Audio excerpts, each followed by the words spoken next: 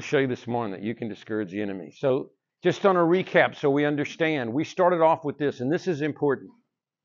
Once again, this is not the teaching, so to speak. I can teach. Paul said I'm a preacher, teacher, and apostle. If I need to, I can. It says elders ought to be apt to teach. But usually the way God calls me is to emphasize something by the Word of God, inspired Word of God. And what we started off with was Nehemiah. And we started off with, we want to talk about a man of faith. And you immediately think of Daniel, you think of David, you think of Paul, you think of these men of faith. And we don't think of Nehemiah. But Nehemiah had the kind of faith that you and I need today. Because he's in Shushan, he's in the captured land, and he's living in Babylon, and all the things of God are there, which is kind of surely where a lot of Christianity is today. You know, you can be in the world and fix everything up so it looks like the Lord, especially in a city like Houston. Amen. I'm not pointing out their people. I'm talking about us too. We live in this city. And the city will get in the church, or the church is going to get in the city. Amen. And we want to get in the city and affect things the way the Lord wants. But he's there and he's in a comfortable place. He's the cupbearer to the king. That means he doesn't just sip the king's wine and make sure it's not poison, although that was part of his job. But he was a confidant to the king. If you study cupbearers, they were around him all the time. They heard everything and knew everything. So he had this privileged place, and obviously he loved God. But his brother comes through, and his brother's with some other Jews, and he asked him, how's Jerusalem? And when they tell him about the walls being down, about the burnt stones and the gates down and the doors tore off their hinges, he doesn't just go, that's a shame. He begins to weep. And then he begins to fast, and he begins to pray. Just the thought of that hurt his heart so bad. And that's what we need again. We need that kind of vision, as Jason was talking about, where you see the Lord. Yeah? You see things the way they should be. And we have to walk by faith, because you can see the way they can be. Then you try to make them happen, it's never going to happen. Or you just give up and say it'll never be like that. What we have to do is stand in faith and say, God, thy will be done, thy kingdom come. Yeah? By your Spirit. It's not by copying the New Testament. You can try that and say, well, let's just try to copy the New Testament exactly. But, you know, we live here in Houston. How many of you know that? I don't know exactly how they met. They probably didn't have air conditioning, but we live here in Houston, and it's pretty nice to have air conditioning, right? So you can't copy it exactly, but you have to have that heart. I remember as a young believer reading where it says they gave up everything they owned and shared everything in common.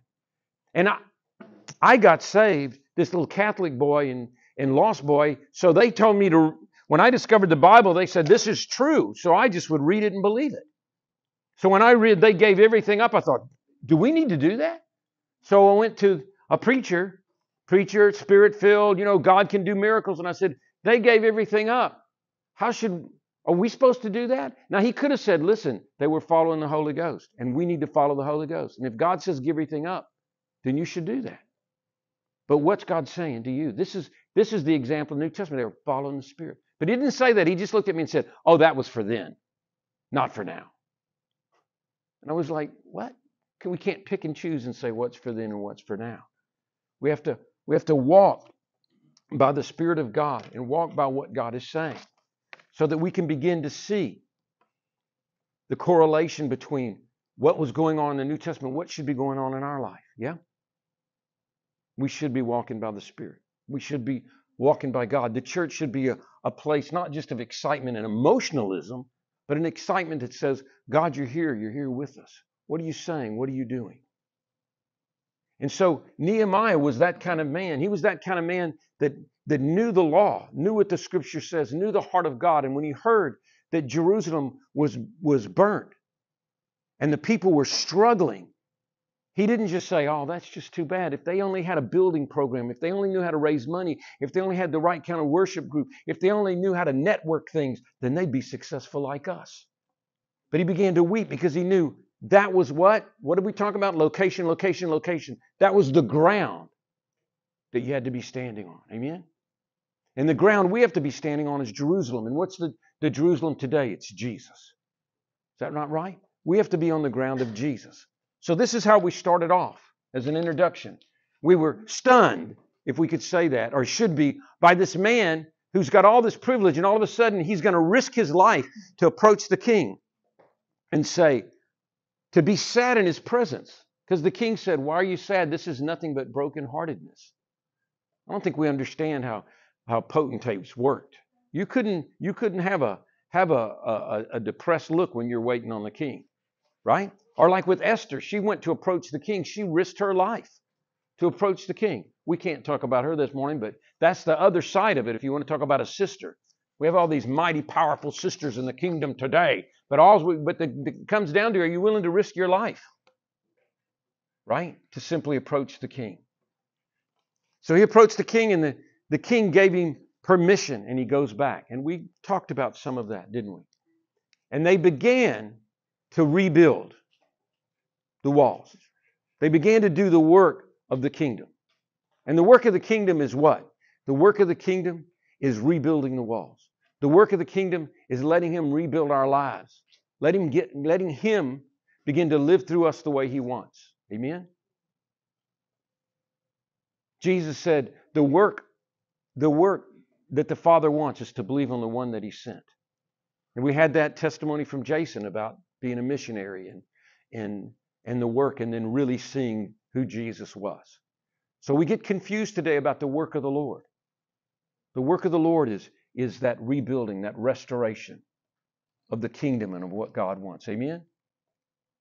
Some of you get discouraged in that. Brother Frank, I love Jesus, but you don't know, I keep finding things that he's dealing with in this, and God's still taking me back to here, and you get discouraged, but you don't realize that's the work of the kingdom. You need to worry when you meet believers that are like, praise God, everything's just wonderful. And I have this way I do things and everything's just right. And God's not dealing with them. The more you see him, the deeper you go in to what he wants. Amen? So we began to see that they began to work. These people began to work. Each family began to work on the portion of the wall that was there. Yeah, they began to pick up the stones. They began to put the stones back in their place. They began to clean them off. And we saw how immediately, didn't we, that the enemy began to come against them, to try to defeat them and try to discourage them. How many of you noticed every time you make a real step towards the Lord for what he wants in your life, Satan will come against you? Yeah? We don't really understand that stuff. That's what I'm saying. We need to be careful. I don't want to take a lot of time on this, but as things become more demonic, and how many of you know they are? I mean, there's things going on in our government. As an older man, I never thought. I had presidents and people I disagreed with, but I always said we have to be respectful, whether we agree or not. But I never thought I'd be in a place that would say, even things in our government, this is demonic. This is evil. You don't know how that breaks my heart. So as things get more and more like that, you're going to see many in Christendom focus on demonic things and exorcisms and on those things. I have stories I could tell you, but I don't tell them because I don't want to focus on those things. But people will focus on those things. And everybody will start talking about spiritual warfare and the devil in the wrong way. Spiritual warfare has to do with this. Let's be very clear. Satan is only interested in stopping the glorification of Jesus. He's not worried about your next building program. He's not worried about, how you look to other Christians. He's not worried about what you think you're doing or not doing. Yes? What he's interested in is Jesus being glorified. Now, you can have some great move of God or something that men build and God's glorified in it if it's him, and that's great. But you can also have some poor sister who's simply giving God what God wants. And Satan will come against that so hard. Amen? Oh, how I discovered this when I was overseas. We were in a little town that was so difficult. In fact, I was reading Wesley's journals while I was there. And I got to a part and it said, oh, Wesley went to Shrewsbury and he was unable to do any work there and moved on. I thought, Lord, I'd already been struggling there for months. I thought, Lord, if you sent me someplace that Wesley moved on from, what are you doing here with little old me? But Satan did not want God to get something established. Amen?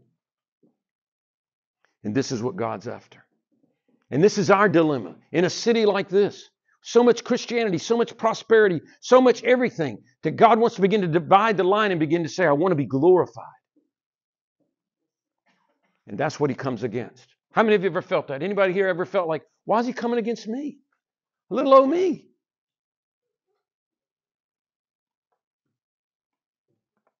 So how many times, especially on the mission field, I knew God was saying, go forward, take this ground, stand and preach this, do this. And I could almost hear Satan say, that'll cost you. That'll cost you. All his threats. But his threats come to nothing as long as we're relying on Jesus. Amen. So that's what's going on here. What's going on is these people are rebuilding. Amen. You know, when my wife and I got saved, that first year or so was glorious. It was so exciting. We were filled with the Spirit. We were in love with Jesus. But as we pressed in with him, it seemed like after that, all we heard was no. We were talking about the other day. Because that correction began to come. No. You know, people look at us now and it's like, well, that's the way it was in your day. And you had all these kids and stuff. But I'm telling you, when we got saved, we were both career people. We had no kids. I had my whole plan for my life. I was going to be successful. 30 years old, we were going to have a townhouse and each have a sports car. And we were on our way there. I had my first house at 21. I was in business at 22. But God came along and it was like, nope, we're going to restore. He began to take things apart and to rebuild his way. Amen? See, we're so stuck. If we have faith, we're so stuck on what we see. Yeah, what we see. Do I look good? How's my bank account look? How's my job look? How do I look? What's going on? But God is interested, and I know we say this, but God is interested in what? In the inner man. This is an inward journey, people. This is not an outward journey. It's an inward journey. And you can certainly look good on the outside, not look good on the inside. That's why I knew it was always important for me to have brothers I could walk with and have people who could see into my life. I don't want to, you know, it's easy to be a preacher and it's like walk onto some platform, preach to people, then go to lunch and go home. I want people to be in my house. I want people to know how I live and what I'm doing. God wants no pretense. So I was telling someone the other day about the little children in the meetings or whatever. Yesterday at the minute, I said, we always have the children in the worship. And my kids will tell you, when I preached, I always put my kids on the front row. I was like, let's just get it right out in the open. Everybody can know who's the worst kids in the church. Maybe it's mine. I don't know, but we're going to put them all on the front row. Because we don't need to hide. Somebody say amen. Yeah? We don't need to hide. We don't need to hide. That's why the worship and the preaching should open our hearts. Sometimes you can use that to hide from.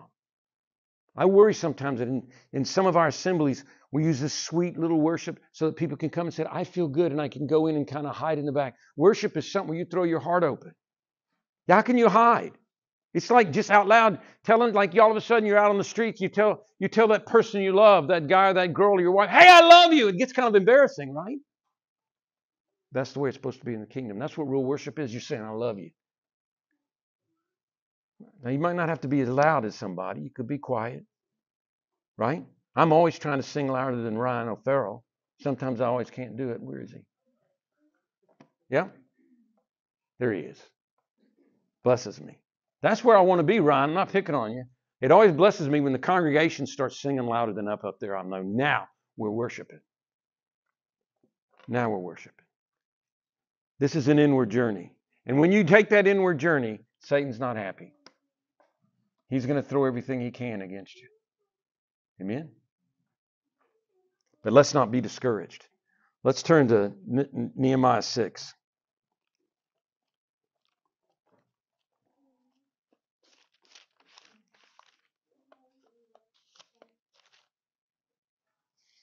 Now it came to pass when Sanballat and Tobiah and Geshem and Abian, the Arabian, and the rest of the enemies heard that I had built a wall and that there was no breach left therein.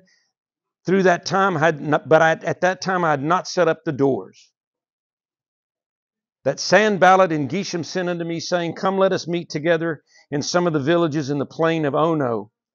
But they thought to do me mischief. And I sent messengers unto them, saying, I am doing a great work, so I cannot come down. Why should the work cease while I leave it and come down to you? So what had they done? They had built the wall so there was no what? Breach. There was no breach. That meant the enemy's not getting in now. You've got to establish things so the enemy's not getting in. You can have all the marriage counseling in the world. You can go to that woman who's going to counsel you, and that's what marriage counseling usually is. It's one woman. It's two women beating up on one man. I don't know. You want marriage counseling? Find an old couple in the church who's survived for a long time and got the wisdom of God and have the cross and get advice from them. You don't need advice from somebody who's taken a quick course. But the biggest thing you need in your marriage is close the breaches. Don't let the devil in anymore. Amen? Don't let the devil in. Your thought life, you get to struggling and struggling. Yeah?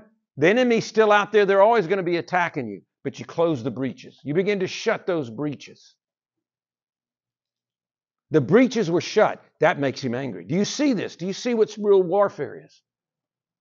Yeah.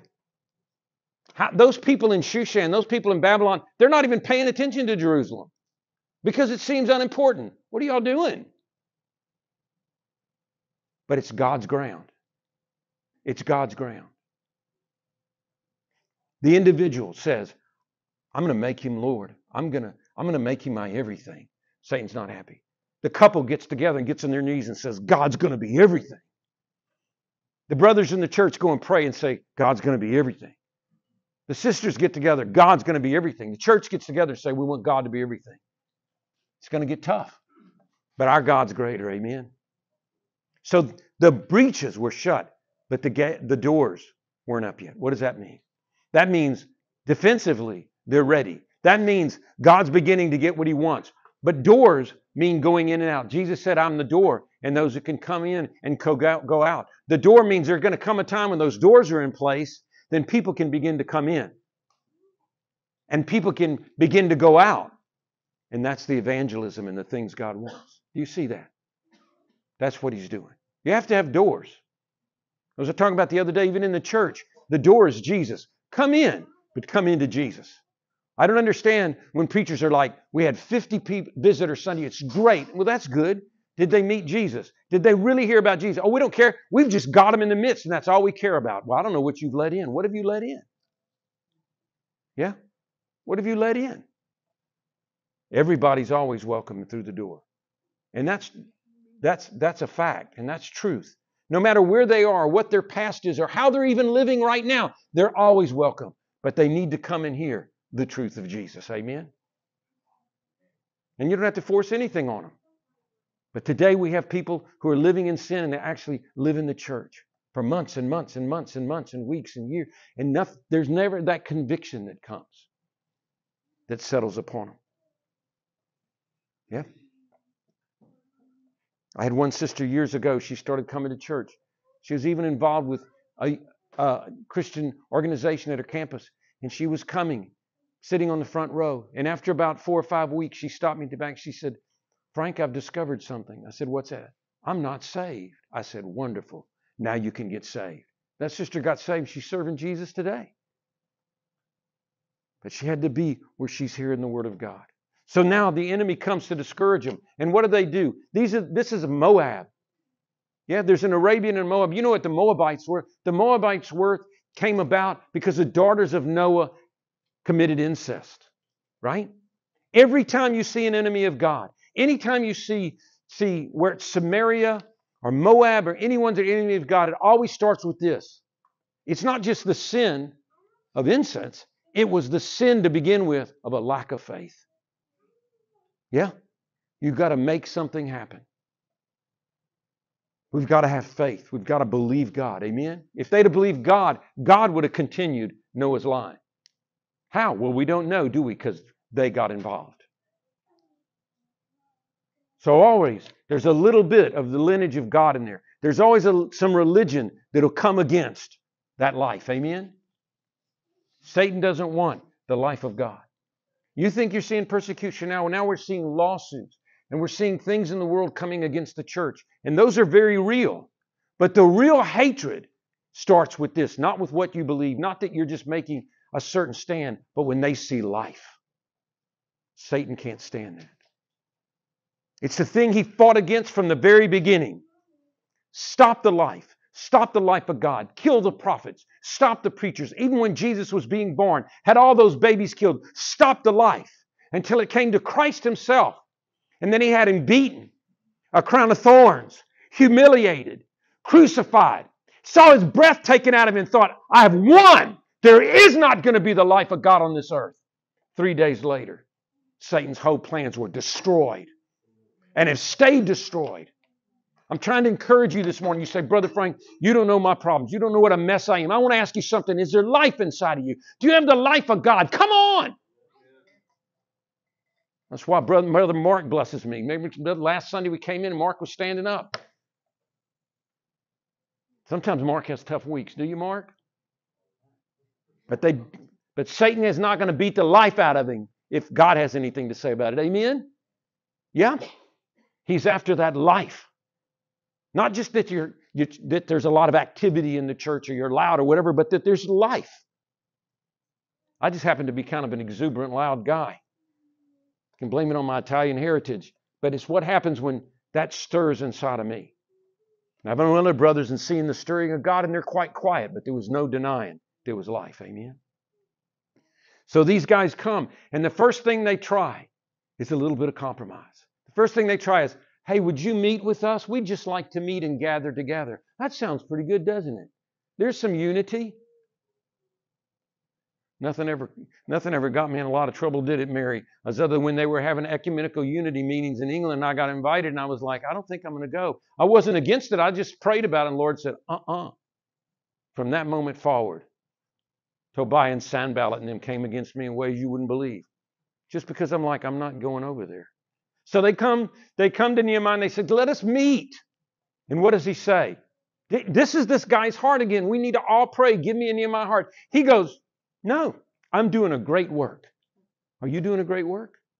Are you doing a great work? Well, Brother Frank, I'm just a simple person. I'm not doing anything. You're not doing anything? Are you loving God? I'm loving God. I'm praising Him. I'm praying. I'm showing up. Man, you're conquering things. Amen? Oh, I'm just a mother, a housewife. What am I doing? My gosh, what are you doing? You're nurturing, raising future prophets and preachers. And men are going to serve God and women are going to serve God. That's what you're doing. Amen? Don't underestimate it. He says, we're doing a great work. How many of you thought that? You're doing a great work. We need to believe we're doing a great work here. Not in size, not in budget, not in anything outward, but if it's on the ground of Jesus, it's a great work. Amen? Jason quote. Thank you, Larry. Jason quoted from the book of Revelation yesterday. I always love it because here's John. Now they figure he's maybe 90 years old. He's on the island because of the Lord. Meaning, in other words, they pitched him on this island because of his walk with Jesus. He's done. Who's even going to know about him? Who's ever going to hear from him again? He didn't know we were going to have this in our hand. And on the Lord's day, I saw the Lord. Just this old man sitting at the feet of Jesus having this vision. And how did we get this? See, that's how God works. God doesn't need. We're like we have to employ all the technology of the day. And I'm not against technology; it's very useful. But it's like we have to employ all that. We have to do this. We have to do that. I'll even have people tell me, Brother Frank, we need to do sound bites. You have to have a big combo screen, and you have to only talk for 15 minutes because people can't keep their attention. Do I have your attention this morning?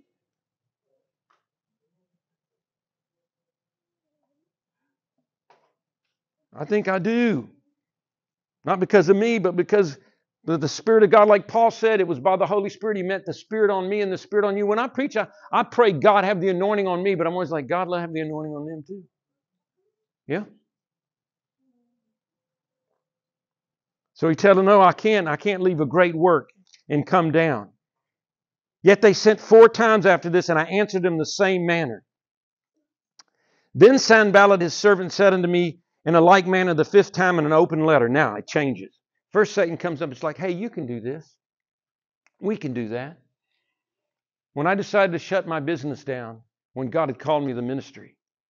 I'd been trying to extend my line of credit at the bank because things were beginning to happen. We were beginning to make some money.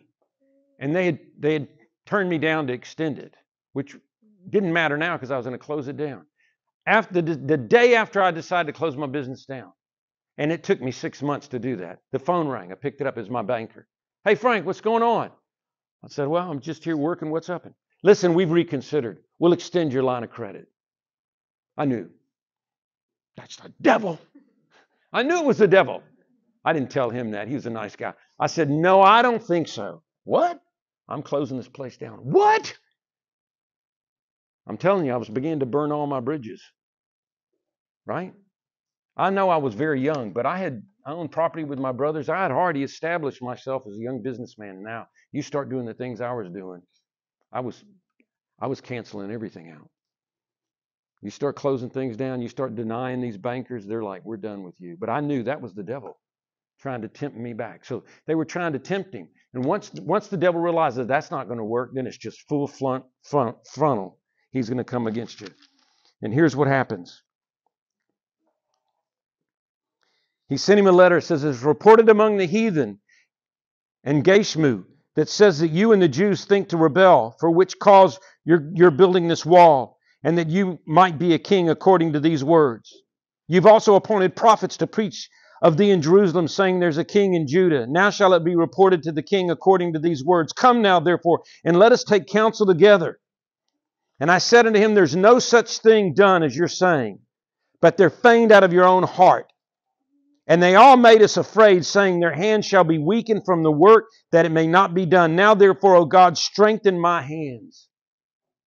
So now he's just going to have an attack. And what does he accuse him on? Personal ground.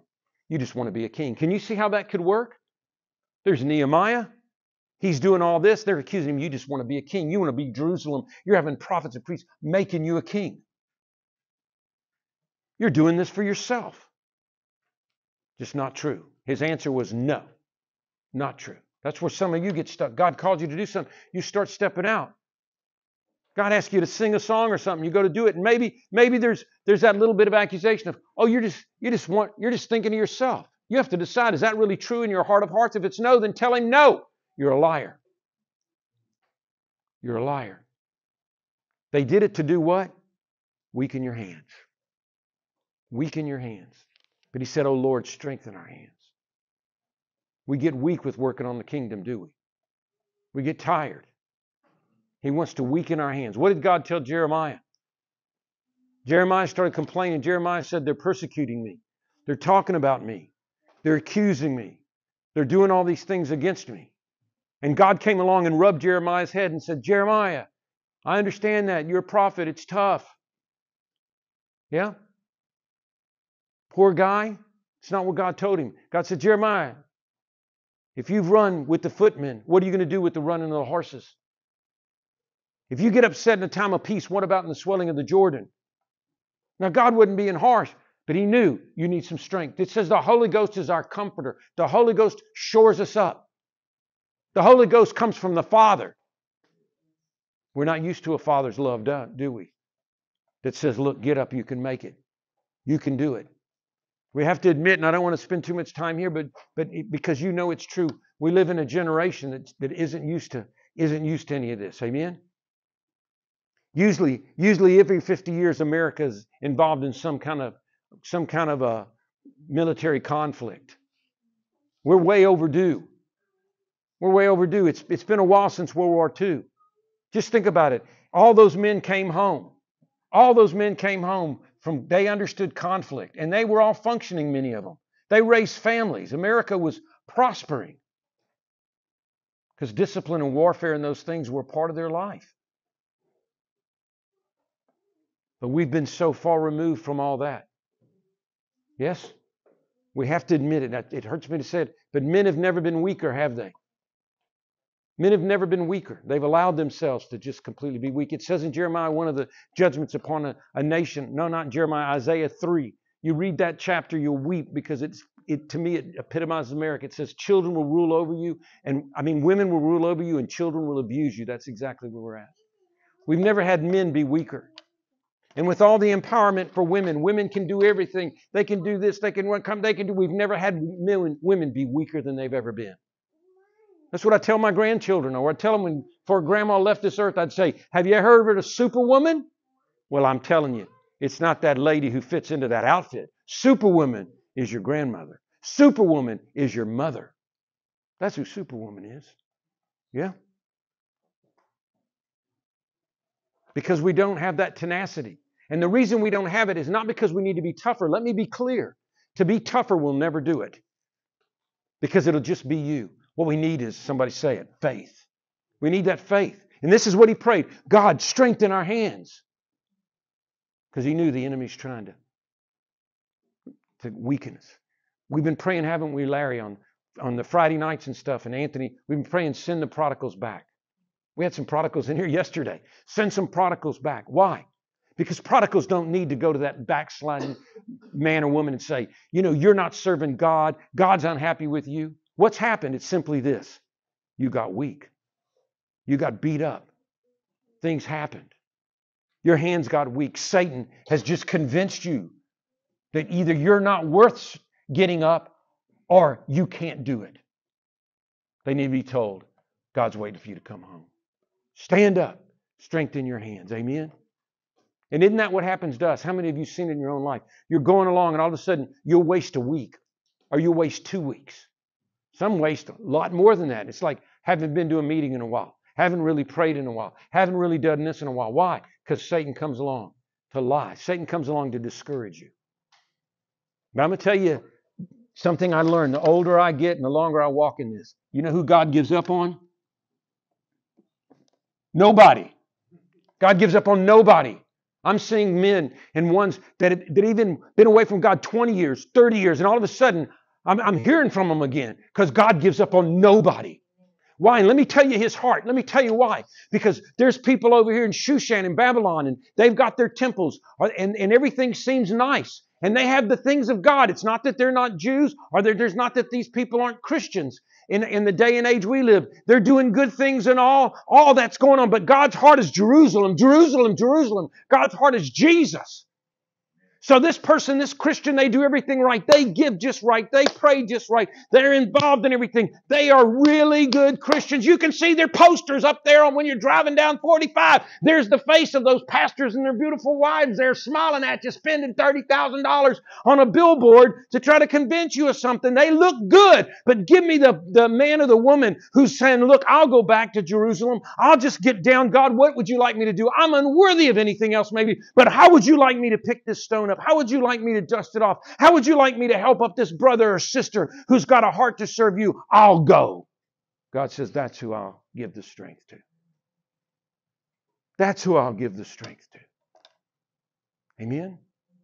Don't ever underestimate this prayer. God, I have no strength. But could you help me get up and move towards you? Man, God will do it. That's why sometimes people don't understand me too. It's like, well, what this brother's struggling or this sister's struggling. Sometimes I have to keep quiet because like, you don't know. You haven't spent time with them. And I can see deep down in their heart they want God. They got struggles. They got problems and Satan's throwing everything at them, but they want God. Yeah? I've seen people start off magnificently on fire and never count for God. And I've seen other people just struggle and struggle and struggle and struggle. And then after time and the cross, all of a sudden it's like, look what God's doing. We need that tenacity, right? And like I said, I want to spend a lot of time on this because it gets, even in the world, they can say it, the whole snowflake thing, but it's true. We have children that just, and people, young people coming up, they don't understand tenacity. They don't understand hard work. They don't understand that something's worth fighting for. As my friend Kim used to say years ago, is what you're living for, worth dying for. This is the Christians we have today. They'll come in and shout like, yes, all for God. Yes, yes, yes, yes. Oh, the meeting's going to go more than 45 minutes. Can't do it. I have to pay attention to a child during the worship. Can't do it. My wife might not want to do that. Can't do it. What? I have to get out of my pajamas and actually go to church and can't just have church in my pajamas watching a video? Can't do it. But I want to read these books that talk about laying your life down.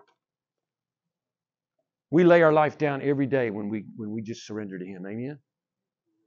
Tomorrow Oscar comes. We've walked together for 20 years, and we have so much more than they have down there. It doesn't really bother me because I've been on the mission field. I lived on the mission field, and I also know that this is where God wants me.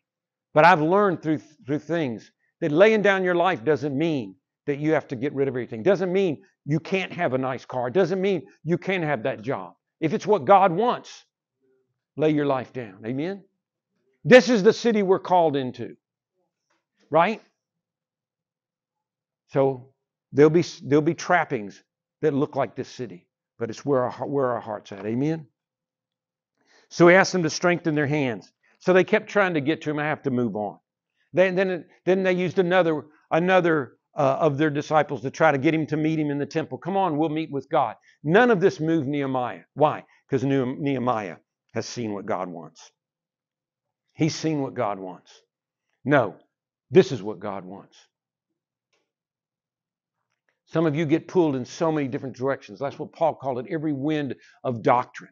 Oh, over here is this. It's like, you see Jesus. None of that stuff will mean anything to you. You'll be sticking to Him. Amen?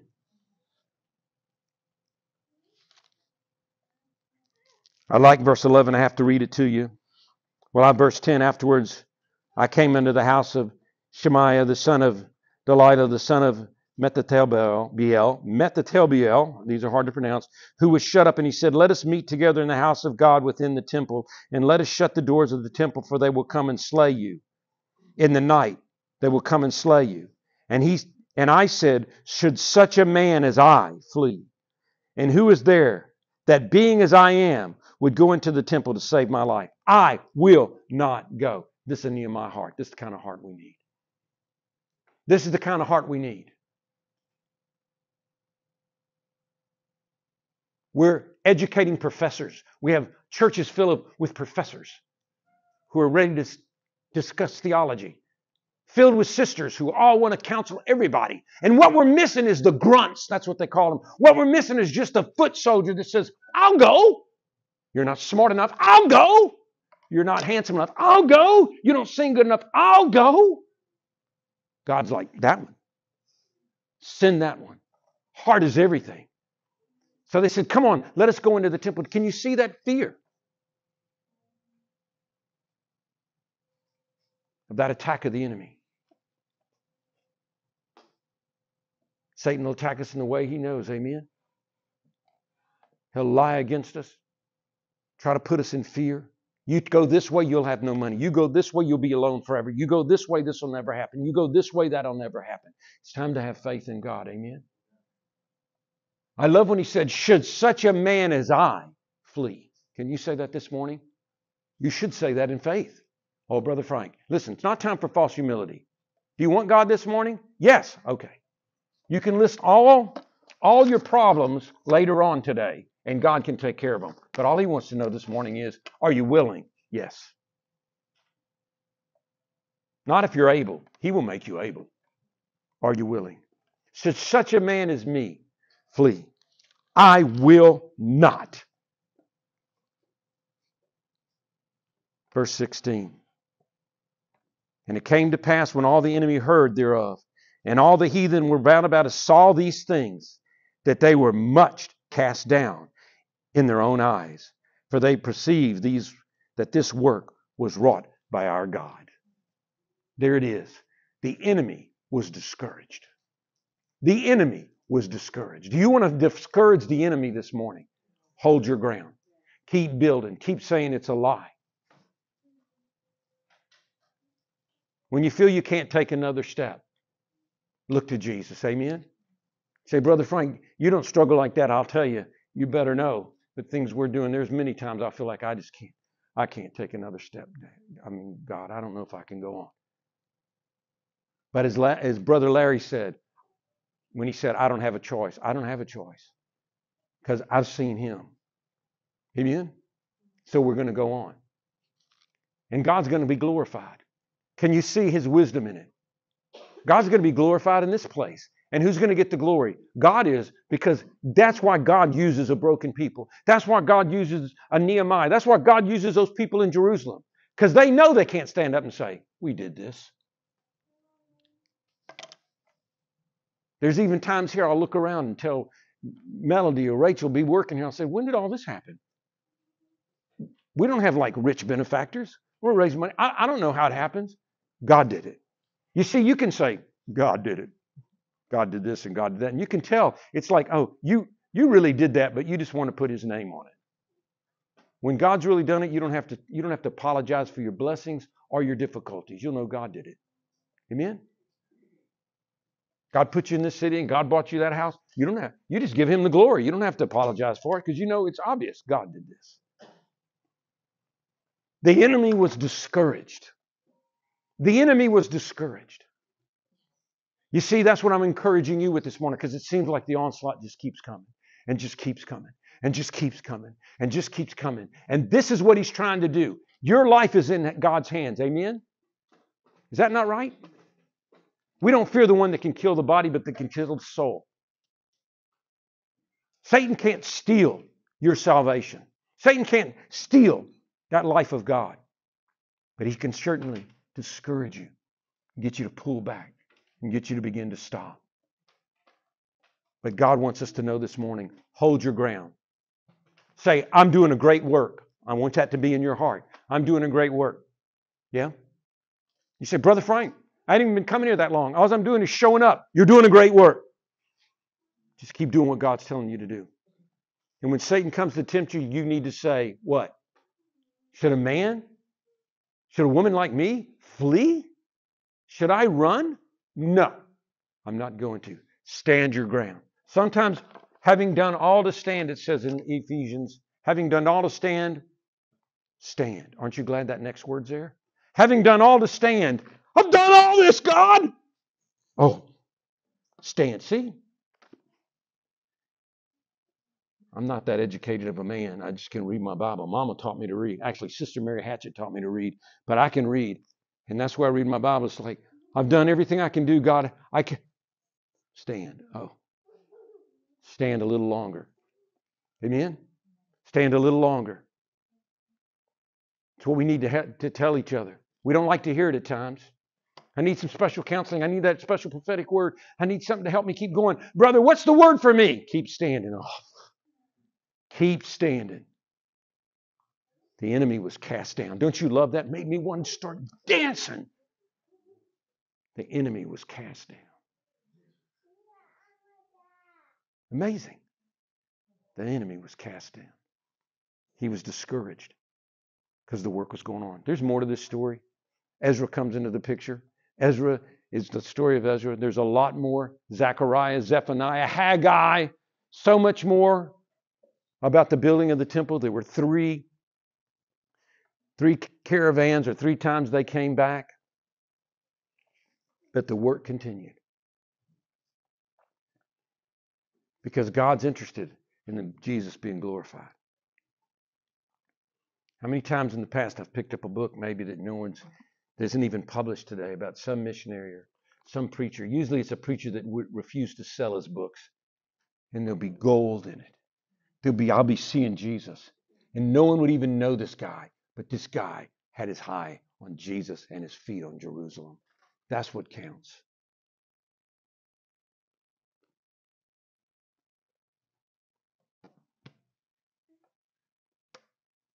Let's discourage the enemy this morning. Let's keep standing until he's discouraged. He's not going to give up. But when he sees this work is of God, he's discouraged. If he knows it's of man, come on, they'll give up sooner or later. Yeah. That's the one thing that always kept me going overseas. No matter what happened, I knew God had called me. So I just couldn't give up. If God's called something, then when Satan sees it, he knows this is going to be tough. So let's pray. Then I'm going to ask Jason to come up and dismiss us, pray a blessing over us. We're going to have lunch, and then he's going to go back to his mission field in Arkansas. Are you going to agree with me? Agree with me this morning. Lord Jesus, we do come to you this morning. We trust you. Everybody here is in different circumstances, different things, but we have this in common. We love Jesus. And we want Jesus. So, Father God, that we're doing a great work. There's a great work going on in our lives, Father God. And when we come together as a church, there's a great work, not in what we're doing or the buildings or budgets or bands, but a great work just within inside the souls of individuals. That's what's important. And God, we do ask you, we boldly ask you to touch this city. Yes, from this little place here, God, touch this city. And should such a man or woman as us flee, the answer is no. We will not move from this ground. Amen.